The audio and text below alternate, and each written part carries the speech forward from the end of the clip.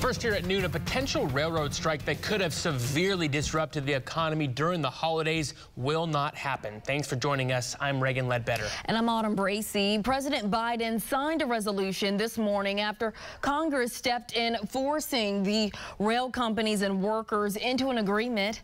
Natalie Brand is on Capitol Hill with the details. With the deadline looming, President Biden signed into law a bill to prevent rail workers from going on strike next week. I know this was a tough vote for members of both parties. It was a tough for me, but it was the right thing to do at the moment, to save jobs, to protect millions of working families from harm and disruption, and to keep supply chains stable around the holidays. The Senate overwhelmingly passed legislation late Thursday afternoon. It forced the unions to agree to the contract negotiated in September between the railroads, labor unions, and the Biden administration. Working with business and labor to get this done and avoid this, what otherwise is a really good bill lacking only one thing.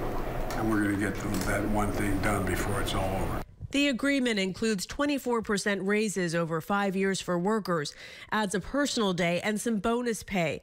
But senators did not approve something which railroad labor unions have been fighting for: 7 days of paid sick leave. They are one of the few industries in America today that have zero sick paid leave.